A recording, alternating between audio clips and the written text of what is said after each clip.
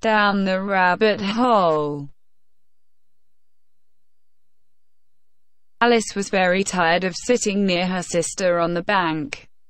She had nothing to do. She looked into the book that her sister was reading, but it had no pictures and no dialogues in it. What is the use of a book without such things, thought Alice. Shall I get up and pick some daisies to make a daisy chain? But it's so hot. At that moment a white rabbit with pink eyes ran close by her. There was nothing so very strange in that. Nor did Alice think it so very much out of the way to hear the rabbit say to itself, "Oh, I shall be late." At that time it all seemed quite natural. But when the rabbit took a watch out of its waistcoat pocket and looked at it, and then hurried on, Alice jumped to her feet. A rabbit with a waistcoat pocket. A rabbit with a watch, she thought. And, burning with curiosity, she ran across the field after the rabbit, just in time to see it rush into a large rabbit hole under the hedge. Another moment Alice followed it, not even thinking about her way out of the hole. The rabbit hole went straight on like a tunnel. And then suddenly Alice found herself falling down a very deep well. The well was very deep, or maybe she was falling very slowly.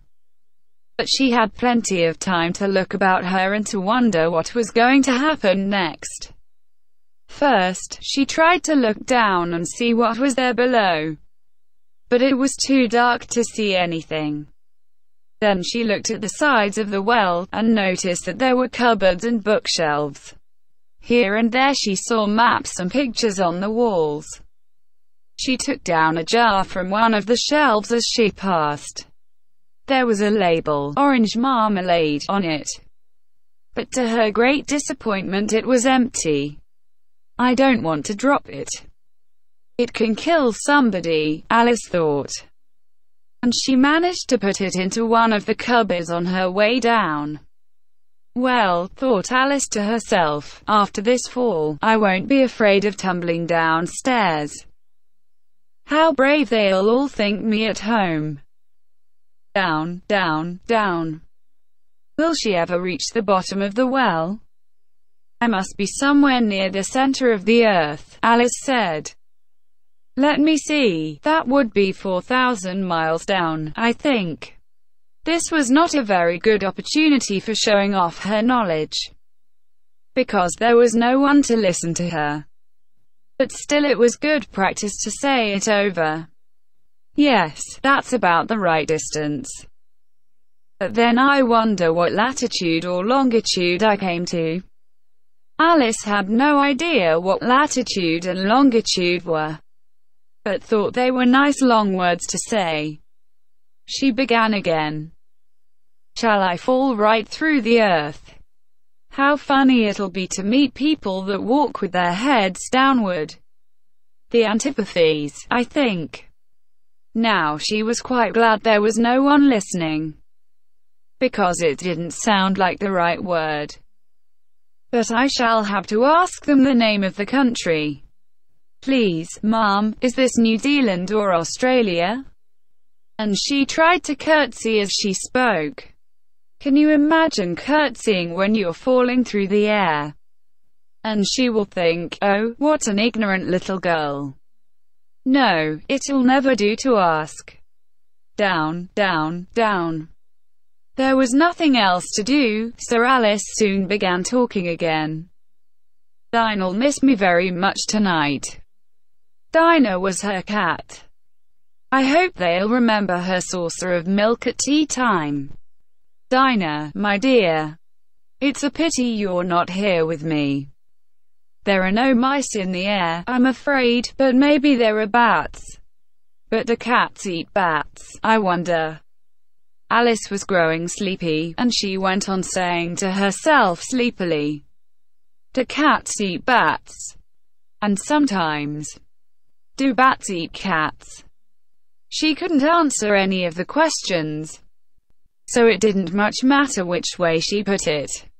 She was falling down and dreaming that she was walking hand in hand with Dinah, and saying to her very earnestly, "Well, Dinah, tell me the truth.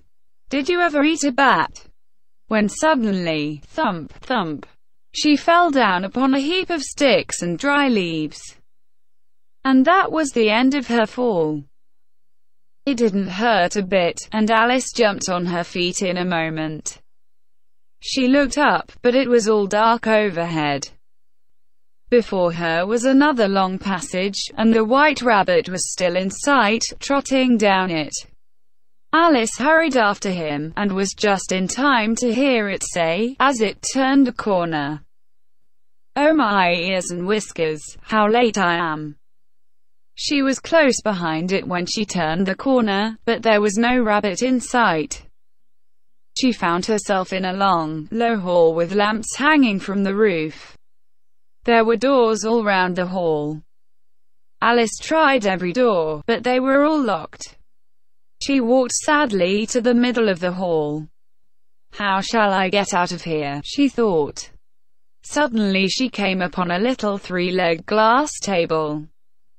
There was nothing on it except a little golden key. "It can open one of the doors," said Alice, and hurried to try it. But the locks were too big, or maybe the key was too little. At any rate, she failed to open any of them. She was going round the hall for the second time when she came upon a low curtain, and behind it was a little door about 15 inches high.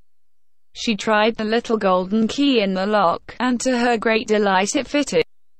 Alice opened the door and found that it led into a small passage, not much larger than a rat hole. She knelt down and looked along the passage into the loveliest garden you ever saw. She wanted to get out of that dark hall and walk among those bright flowers and those cool fountains so much. But even her head was too big to go through the passage. "And what's the use of my head in the garden without my shoulders, anyway?" Poor Alice thought. "Oh, why can't I shut up like a telescope?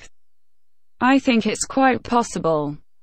Because now I think there are not many things that are really impossible. But I don't know how to begin." And Alice really believed it, after all her adventures. There was no use in waiting near the little door, and she went back to the table. "Maybe there is another key," she thought. "Or a book of rules for shutting people up like telescopes." But this time she found a little bottle on it. "Which certainly was not here before," said Alice. And round the neck of the bottle was a label, with the words "Drink me." It was all very well to say "drink me," but the wise little Alice was not going to do that in a hurry. "No, I'll look at it first," she said. "Maybe there is a word, poison, on it." She knew that in the books children got burnt, or wild beasts ate them up, and other unpleasant things usually happened because they failed to remember simple rules. For example, that it is no good to hold a red-hot poker too long, or it will burn you. And it is no good to cut your finger very deeply with a knife, because the finger usually bleeds. And certainly it is no good to drink much from a bottle with the label "poison," because it can make one sick, sooner or later. But there was no label, "poison," on the bottle, and so Alice ventured to taste it. She liked it very much. It had a taste of cherry tart, custard, pineapple, roast turkey, toffee, and hot buttered toast. She very soon finished it off. "What a curious feeling," said Alice. "I am shutting up like a telescope." And she really was. Alice was now only 10 inches high, and she was happy that she was now the right size for going through the little door into that lovely garden. But first Alice waited for a few minutes to make sure she wasn't going to shrink any further. She felt a little nervous about this. Or I can go out altogether, like a candle, said Alice to herself.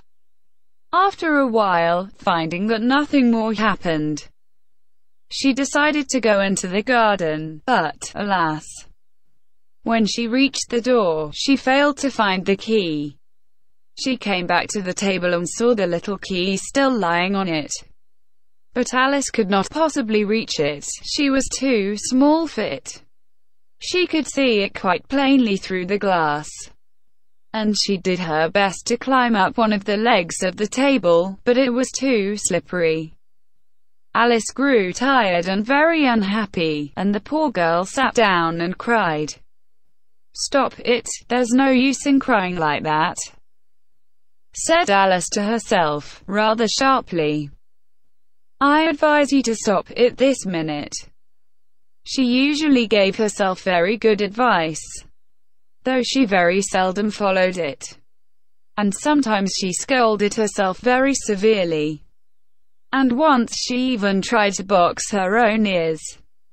The reason was her cheating in a game of croquet against herself. This curious child was very fond of pretending to be two people. But it's no use now, thought poor Alice, to pretend to be two people. There's hardly enough of me to make one respectable person. Soon she noticed a little glass box that was lying under the table.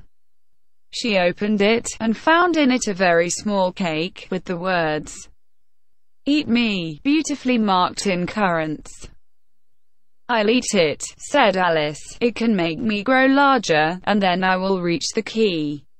Or it can make me grow smaller, and I will creep under the door. So I'll get into the garden any not way, and I don't care how." She ate a little bit, and said anxiously to herself, "Which way? Which way?" holding her hand on the top of her head to feel which way it was growing. But, to Alice's great surprise, she remained the same size. This generally happens when one eats a cake. But Alice was expecting nothing but out-of-the-way things to happen. And it seemed quite dull and stupid for life to go on in the common way. So she set to work, and very soon finished off the cake. Вам нравится учить английский с нами? Тогда подпишитесь на наш канал, чтобы не пропустить новые видео. И не забудьте поставить лайк. До новых встреч!